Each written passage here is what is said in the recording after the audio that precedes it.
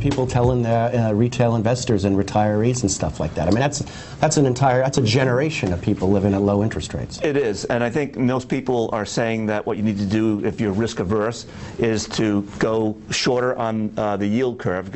You know, duration is low. Make no money. Make no money. Credit quality is high, and wait it out, and go get a second job. Do you buy the tips and pay the negative? Pay the negative back.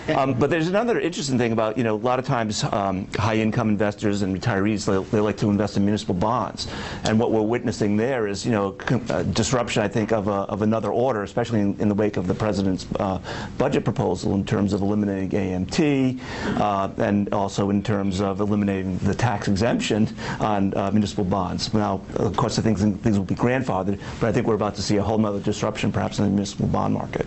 So, Lee, you know, that brings us to kind of other types of bonds. You know, munis, corporates, high yields. You know, what's the ripple effect that we're seeing from this policy, and you know, what can we do? What's the dangers there? The biggest problem that I see is that, while I don't think we're at a critical juncture now, we have this huge amount of money that's going into the junk bond markets. I mean, last year everybody starts selling their treasuries and starts buying intermediate corporates. But the junk bond market, you know, that's where the action is, that's where the inflows are. There's two basic problems. One I'm not that worried about right now, and one I'm very worried about. Now, I have junk bonds for my clients, okay? But you have to understand, number one, junk bonds are junk for a reason. You know, these are you know, they're called junk bonds. If somebody tells us high yield, that means junk. They're not good companies. They have problems financing. They have to pay a very high rate, and it burns into their bottom line. Okay, it's just like the same type of problem you had in Greece a couple of years ago. You know, if the interest rate's too high, you're not going to make any money. And yet their rates now are what, 6-7% if you're buying the indexes of the mutual funds. Yeah, I mean that seems fairly safe, right, compared to 16, 17. But here's the thing: the idea that a medium to longer duration junk bond is 7 or 8%.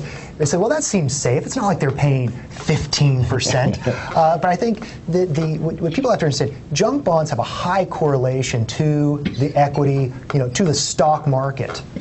Look at August of last year. You know, stocks do this, and what do junk bonds do? They do this. They follow, and they have for some period of time. I know years ago they didn't have as much correlation for those who were like trading them back then. But right now, if you buy a basic ETF or even a junk bond fund, I mean, when the stock market goes, I mean, it's going to follow the stock market about 60% of the time.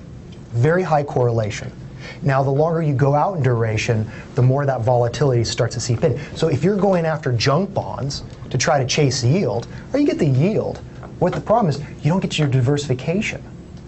You know, you lose the whole point of modern portfolio theory. You lose the whole point of that pie chart your broker showed you. You lose the whole point of having stocks and bonds. And I think that's something that people don't realize. And so if they look at their portfolio in a time where equity markets are going down, well, geez, their bond markets are good. Their bond stuff is going down. And they thought, well, are my bonds supposed to go up when my stocks are going down? Second thing is you know, are these companies going to survive? I'm looking at stuff that's maybe 3 to 4 years in the junk bond markets. I think companies are going to be able to fund that for the next few years. When you start going 5, 6, 7 years out, these crappy companies, I'm not taking the bet that they're going to be able to refinance, because I don't know what rates are going to be 7 years from now. I mean, if you did, I mean, great, I'd pay you $50, you could tell me, but I mean, you know, a couple of years out, you know, we can guess. 3 or 4 years, we BS a little bit and say, oh yeah, it's going to be this or that. Once you get 5, 6, 7 years out, I mean, it could be a very different world. We could have a world where, you know, Frontier Communications can't redo their senior subordinated debt, blah blah blah. But yet, you always see in the mutual funds, you know, that the writings that the default rate's only 2% or 1.5%. Yeah, because right? the Fed's giving free money to everybody. Of course, the default rate's low. Plus, we're coming off, you know, a time where, you know, anything that was going to default, except for Kodak, you know, did, except for that one big component. You know, it did default over the last few years. So you're getting out of the 08 crisis, going out, you know, this big recovery. We've been in a bull market for 3 years. So most companies, they've had a major increase in their earnings, and corporate profits are record high. So these like junky companies, even the triple Cs, you know, all of them, for the most part, their credit quality, you know, is up just by, you know, de facto that we're coming off such a low base. And so it's less likely,